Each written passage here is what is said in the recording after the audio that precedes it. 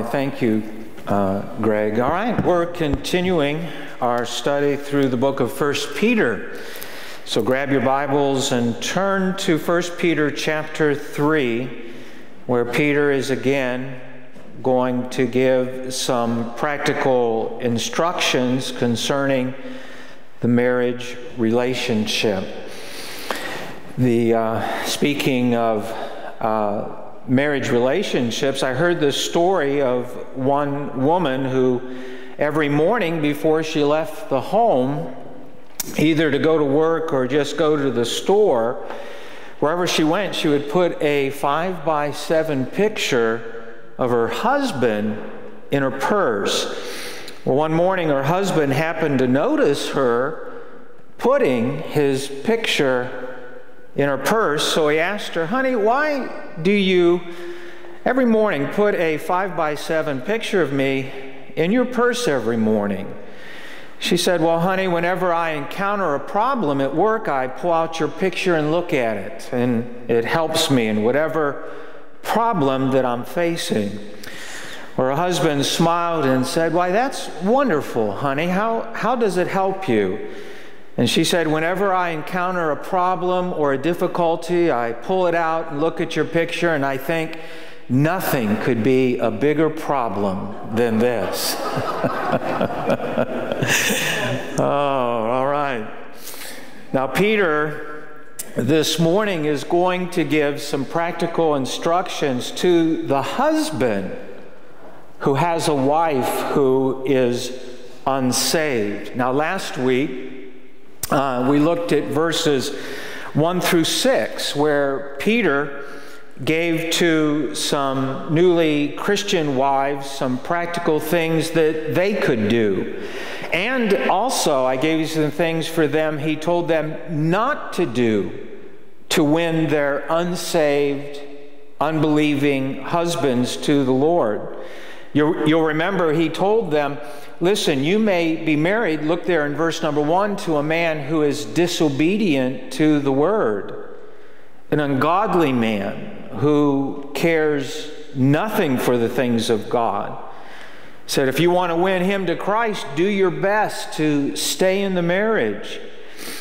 If he stays with you, you have a chance to win him. And then he talked about not nagging him. Don't pester him. Don't argue with him. Remember, he said, you wives, it could be possible that you could win him without saying a word in verse number 1 through your behavior. He went on in those first 6 verses and gave them several other things that they could do. He talked about being respectful and being faithful to their marriage vows. Remember that word chaste we talked about. Being pure, not allowing anyone else to steal your affections. And then to be submissive or to follow his leadership. And then he went on in verses 3 through 6 to focus on having a right attitude and a right spirit. He even pointed to Sarah as being a model example of showing respect. All right, so while having given to the wife some practical instructions in the first 6 verses, we now come to verse number 7. Are you there? Verse number 7. It is now the husband's turn. And in verse number 7, Peter is going to give some things that the husband can do to win his unbelieving wife to the Lord. Look how it begins in verse number 7. And I could title this verse, How Does a Husband Win an Unsaved Wife? Well, look at that first word beginning in verse number 7. Likewise, you husbands. Or just like he said in the first 6 verses, which is dealing with a wife who has an unsaved husband, likewise, or just like the wives, let me read the rest of the verse.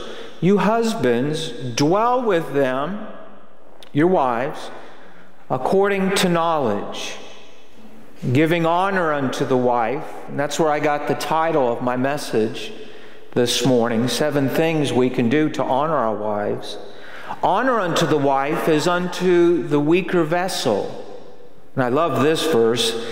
As unto the weaker vessel, and as being heirs together of the grace of life, the grace of God, that your prayers be not hindered. Take out your outlines for a moment, would you please? And we'll go to number 1. According to Peter, I want you to notice something in this verse. What does he not tell the husband to do in verse 7? What does he not tell the husband to do? Well, notice that he says to dwell with them. He does not say here that he should leave the marriage because his wife is not a believer. I'm talking to a husband here who has become a Christian. He's telling him, don't bolt out of the marriage. You see, in that culture, divorce was very rampant. In that culture, the wife, a woman, did not have very many rights at all. She was treated extremely badly. Women were viewed back then much differently than they are today. They were actually treated on the level of slaves who had no rights. She wasn't allowed to speak her mind. Now, Christianity would eventually change that cultural view, but it was still here in the first century. For example, according to Roman law, listen to this, for example, if a husband were to catch his wife in an act of infidelity, he could kill her without a trial. But if she was to catch her husband, she couldn't do anything. She had no rights in her culture, much like the Muslim world today, where a husband could get rid of his wife, either kill her or just simply send her away through divorce. So Peter is just simply saying, if a husband comes to Christ, hey, don't put your wife away. Don't go out there and think that you got to find a Christian girl and leave the marriage. So what should his attitude be? What should he do? Look at several things that the husband can do. Notice number 2 in your outline. There's 2 things here that Peter says a husband can do to win his unsaved wife to the Lord so that they can be together recipients of the grace of life. I love that verse. I just love it. Heirs, recipients of all that God wants to give. It can be given to both of them to share. So what 2 things does Peter say a husband can do to win his unsaved wife? Well, look at this. The first thing Peter says is that the husband is to dwell or live with his wife according to what?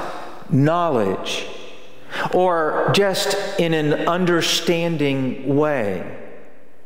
Live with your wife with understanding. So what does he mean? He means to do all you can to know her and what makes her tick. And so for a husband to have understanding and knowledge about his wife means that he must study her. And that can only come from spending time with her, learning everything he can about her. That means he must stay close to her, talk with her. To know your wife means you know the answers to the complex questions about her. Now you may say, I know my wife, she has brown hair and brown eyes and her favorite color is blue and I know what she likes for dinner and I know what her favorite restaurant is. But it's more than that. To know your wife means that you know the answers as to what her deepest concerns are, what her deepest fears are. And so all Peter is saying here is, husbands, don't cut yourself off from her. Even though she's not a believer, don't ignore her or be indifferent to her. You're to be sensitive to who she is. And for Peter to say this is probably a very revolutionary thing in this culture. For a man to be a Christian and then all of a sudden become respectful and sensitive and feeling towards his wife, who in that culture had no rights at all. So that's what Peter is asking. Far from abusing her or ignoring her or being indifferent to her, the husband is to be sacrificially sensitive to that unsaved wife. He is to be thoughtful, respectful. Now, the second thing he tells, look at this. I love this verse 7. We're going to spend the entire time on this verse. He says, not only to give honor to the wife, but what was the second? To live with them according to knowledge. But what was the second thing? I love it there, underline, give honor unto the wife. Again, what a revolutionary thing in this culture. To show honor unto the wife is to assign her a place of importance. To honor someone means you treat them as valuable, as costly. I came across this story, and I've told it before, and it's a little, it's about honoring and loving and cherishing your wife. It's a little turned around, but you'll get my point. The Bible speaks in Ephesians about how husbands are to love their wives even more than their own life.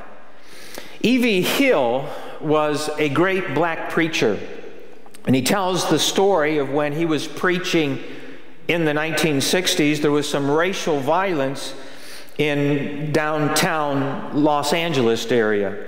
Well, as a Baptist preacher, he preached against the racial riots and the violence that was taking place on the streets by the blacks, even though he himself was black. He wasn't afraid to do that. Well, some of the Black Panthers got angry at the things that E.V. Hill was saying. And one night, E.V. Hill got a threatening phone call and was told that if he did not stop preaching against the blacks' violence that was taking place in the streets, that he would be killed.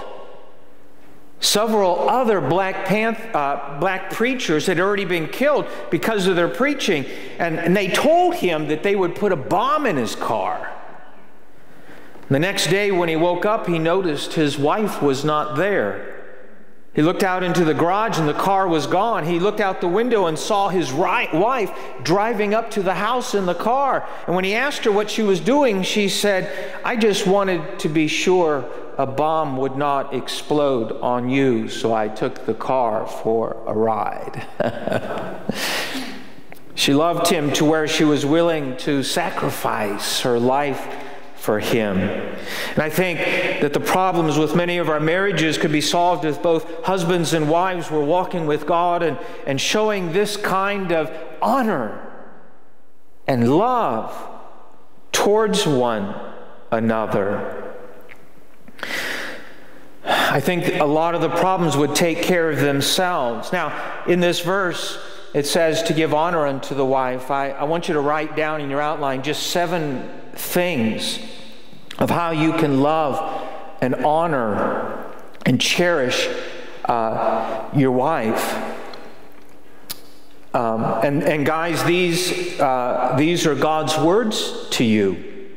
Husbands, live with them according to knowledge and give honor to them. Treat them with respect. Okay, let me fill in those blanks really quick in your outline. I'm going to give them to you really quick here, okay? Number 1, be sensitive to her needs.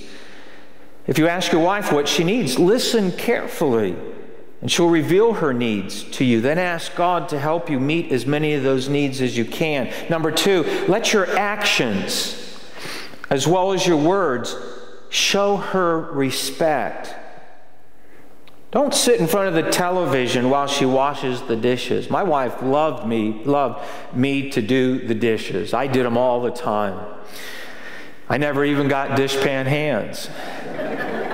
Pick up after the kids, get them to bed. help her. She's more than just a maid, a cook, and a nurse. She's your partner. Besides, if Jesus could wash the disciples' feet, you can wash dishes, right? Some of you are looking at me. Please don't say that. Number 3, pay attention to her when she talks to you. Put down the paper, mute the television, look in her eyes, and respond with more than just monosyllables. Yes. Okay. More than that. Next one, be considerate and use gentle and kind words with your wife. Again, a way to honor them, because words can deeply wound her spirit. It's devastating when it's done in private, but even more so when it's done in public. A wounded heart finds it hard to give love. So kind words. I shouldn't probably tell you this. Heard the story of a couple who had been married for 35 years. And they were talking about responding with the right words. It was night and they were getting ready to go to bed, and the wife was looking at herself in the mirror. She said to her husband, "You know, honey, I'm not the same girl you married 35 years ago. I just don't look the same. I have circles underneath my eyes. I have some crow's feet. My hair is gray and thinning, and I have flabby arms, and I've put on some weight. I'm just not the same girl that you married." Well, she was hoping he would say something to encourage her, but he remains completely silent. Finally, in tears, she says, "Well, the least you could do is say something encouraging to me." And husband paused for a moment and said, "Well, at least you have 20/20 vision." That's not the thing to say, okay? Next one. Again, we're looking at 7 things we can do to honor our wives as Peter here is talking. Accept her feelings. You may not understand them, but you need to respect them as real and genuine. Never tell her, "You shouldn't feel that way." "Honey, why do you think that way?" And all she hears is, "You are so stupid to feel that way." That's what she hears, right? So guys, don't do that. And then the next one, accept her as she is without comparing her to others. Whenever you criticize, you're criticizing something, but she hears this. She hears, "I don't like you the way that you are. Be different or I won't love you." But on the other hand, if you show her that you love and accept her just the way that she is, she may change simply because she feels free to do so. That's one of the most wonderful things that I had in my marriage. My wife accepted me just the way I was, with all my faults, bumps, and bruises. And then lastly, be faithful and loyal, living up to her trust. Remember, Peter talked about it in verse number 2 for the wife. When he beholds your chaste or pure life. That's what the word chaste means. And so for you as men to be faithful and loyal, living up to the trust of your wife. Being unfaithful is the ultimate dishonor to your wife. So commit to being a faithful husband in your thoughts and in your actions. And so these are some things, and many wives long for this kind of relationship. And that's what Peter is trying to get across here. All right, number 4 in your outline. Let's go on. I only have just a few minutes left. How else does Peter say a husband is to treat his wife in verse number 7? Well, the third thing Peter asks husbands to do is not only live with them with understanding, not only to honor them, but to treat her as what? As a weaker vessel. is a weaker vessel. So what does Peter mean here to treat her as a weaker vessel? What does it mean to treat your wife as that? Well, let me tell you what it does not mean. It does not mean that she is weaker in character. It does not mean that she is weaker in her intelligence or spiritually or morally. The word weaker vessel is speaking about the woman's physical and emotional vulnerability. It means that the woman has less physical strength and is more emotionally vulnerable. But this is in no means a condescending description. It does not make her less intelligent at all. Peter is just simply telling the husband he must recognize this difference and take it into account. She's not as tough as you are. She may not be as strong emotionally and physically. Now, I know that's hard to comprehend when you consider what a woman goes through when she gives birth to a child. I am so thankful I am a man. There is no doubt that a woman's strength when it comes to enduring pain is so much more sometimes than a guy's. It's true, isn't it? They have so much strength, but when it comes to physical strength, actual physical strength, the woman is weaker physically. And all he is saying here, he's wanting the husband to understand that he needs to treat his wife with sensitivity because she's more fragile. She's more fragile. Now, you can beat her in arm wrestling, but you can also crush her spirit with harsh words and actions of disrespect. So it's a question that Peter here makes us think about. Is this how we treat our wives? Do you honor and give her a place of significance? Is she on your top priority? And do you communicate that both in actions and words? All right, number 6. What does Peter say is the result then of both the wife and the husband? From verses 1 through 6 for the wife, incorporating all those principles that he's talked about. And also in verse number 7, what's the result as we put all of this together when both the wife and the husband incorporate these things in their marriage? He says, I love this, that they can become heirs together of the grace of God. What does that mean? It just means that both husband and wife together can get to enjoy all the things that God has provided for us through Christ. Together we become heirs or recipients of all that God has given us through Jesus Christ. We're heirs of Jesus Christ.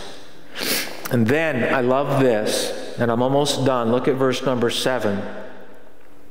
That's the goal, to be heirs together of God's grace. In verse 7, what promise does Peter give if both the husband and wife will live in this kind of harmony, incorporating these principles in the relationship? And look what he says, that their prayers will not be what? Hindered. What does that mean? It says that God will answer your prayers and bless the marriage, your life. I'll bless your union together. That's what he's saying. And that's the secret to a happy marriage. I know I've said it before. I used to say that the secret to a happy marriage is that you find an expensive restaurant to go to where the music is romantic, a violinist, and the lights are down low. And the secret to happiness in the marriage is that you go on Mondays and she goes on Thursdays. I used to say that, but Peter is here saying that this is the secret to the happiness in the marriage relationship. I love this story. I'm going to close with it and we'll dismiss then, and I've said it before, but Johnny Carson, that's a blast to the past, isn't it? When he was on the Tonight Show, invited an 8-year-old boy to be on the program. He was on the show because he had saved the lives of 2 friends in a coal mine in West Virginia. So he invited this 8-year-old to come onto the show. As he was interviewing him, it was obvious that the kid was a Christian, and he wasn't afraid to say that he was. So Carson asked the boy, he said, "Son, do you go to Sunday school?" And he said, "Yes, sir, I do." He said, "Did you go last Sunday?" He said, "Yes, I did." He said, "Well, what did you learn?" "Well, we studied about a wedding and about how Jesus turned water into wine." And everybody started laughing. Well, Carson tried to keep a straight face and said, "Son, what did you learn from that story?" And the little boy thought for a moment and said, "I'll tell you what I learned." He said, "What's that?" He said, "If you're going to have a good wedding, you better invite Jesus to it." If you're going to have a good marriage, you should invite Jesus into it. So we need Jesus in our marriages. So if you want God to bless you, to listen to your prayers, then you have to honor and value your wife. Let's bow for a word of prayer.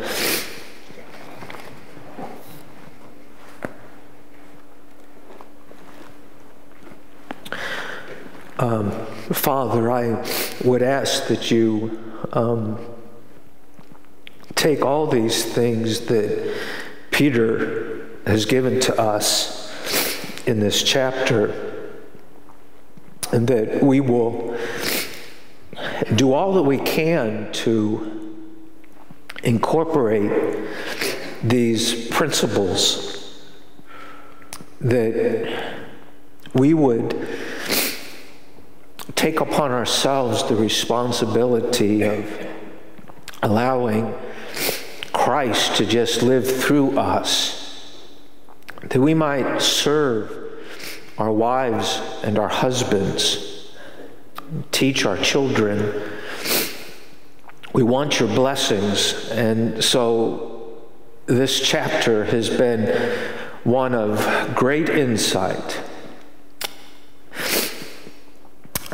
Bless my hearers this morning. In Jesus' name, amen. All right.